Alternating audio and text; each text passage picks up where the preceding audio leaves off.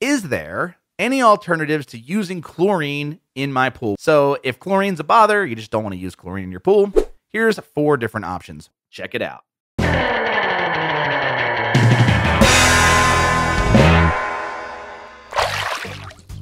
1, you can use bromine. Now, bromine is common in indoor pools, and the reason it's common because it doesn't give off that quote-unquote chlorine smell, even though bromine and chlorine are part of the same halogen family. They're cousins. Bromine works very similar to chlorine, but it just doesn't have that chlorine smell. Another chemical you can use is called PHMB or Baquacil, and that's the brand name.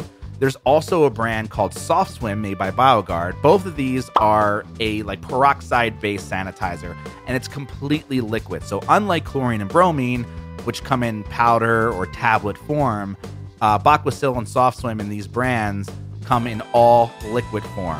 And they have their own special shock, they have their own special sanitizer, and they even sell their own special algicides and clarifiers specifically to use with that system. But once you go through that system, you're kind of locked into it. You can't switch back and forth to chlorine and Baquacil. You're kind of locked into that. And it definitely is more expensive, but the reason why it's called Soft Swim for that particular product is because it's softer on the skin. It's softer water, just feels better to swim in, and you're not using chlorine.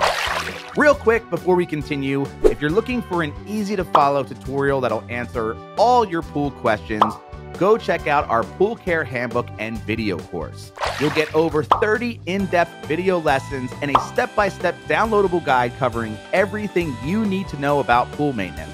It's packed with money-saving tips so you can save money and time keeping your swimming pool clean. This is the ultimate manual for every type of pool, including in-ground, above-ground, and in-text blow-up pools. And the best part is we always keep it up to date, so once you buy it, you have access to the latest and greatest version for life. So because you're watching this video, you can go to swimuniversity.com/pool and use the promo code VIDEO. The third option is using an ozonator, and this process inserts ozone gas into the pool, and this gas then reacts with any impurities it comes in contact with in your pool, and this reaction then cleans the pool and makes it water perfectly safe for swimming. Now, there's 2 different types of ozonators you can get. You can get a corona discharge, which uses an electrical arc to create ozone inside the generator to kill the pathogens inside the filter system itself, or you can use UV light, which are special lamps installed on the water return lines that kill all the nastiness that comes in your water before returning to the pool.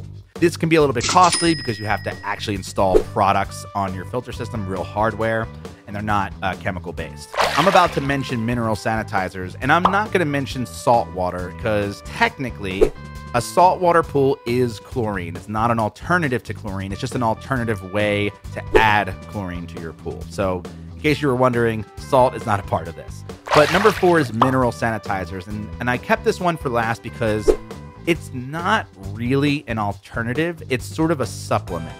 So mineral sanitizers add, minerals like silver and copper to your water, which can actually kill bacteria. The only problem is that it may not kill all the bacteria. It may not kill all of the pathogens living in your pool.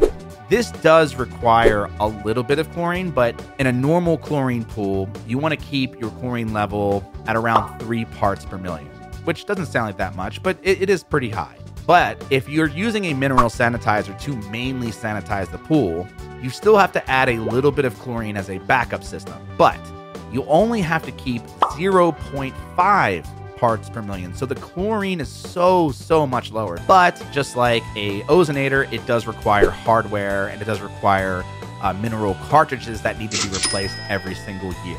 So those are the 4 chlorine alternatives that we recommend here at Swim University. If there's a pool care topic you'd like us to cover in a future video, please leave a comment to let us know. And hit the like button below if you found this video helpful. If you want to learn more about pool maintenance and troubleshooting, subscribe to our channel for more videos like this one, and check out the Pool Care Handbook and video course at swimuniversity.com/pool. Don't forget to enter the promo code VIDEO to get 10% off. That's it. Thanks again, and happy swimming.